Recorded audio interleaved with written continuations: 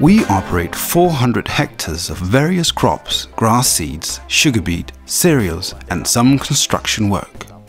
Behind me you can see the DanCorn drying silo installed 4 years ago and planned as a supplement to the old dryer. Som är komplement till det gamla turkeriet. We use it mainly for wheat.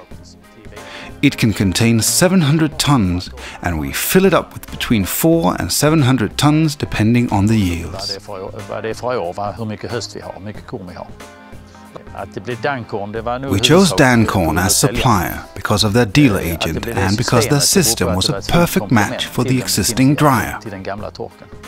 It was much simpler and cheaper to buy this solution rather than trying to expand the existing dryer. To get it connected to the existing plant, we've installed the long conveyor to fill the silo automatically. The silo has functioned as intended and is very labor-saving. You don't have to think about it when you start out with the combine in the morning until the evening. It only requires supervision in between and after harvest, while the silo finishes the grain drying. Since it's been installed, we've only had small service visits. And our Swedish supplier was on top of that.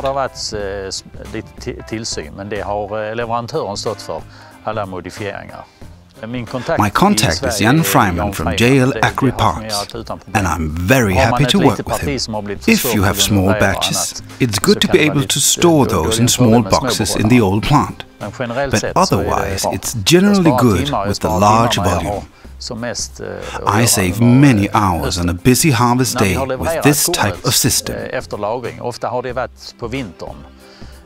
When I've delivered grain in the winter, the grain has always had high and equal quality, with only 0.5% difference in moist content.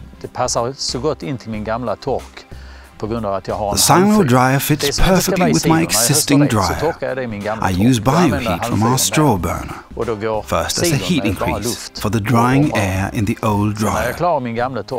At the same time, the stirring silo runs with just cold air and removes the highest percentages of water, from 20% down to 17%. Then I shift the bioheat to the crop in the silo dryer and finish this off in September as additional heat.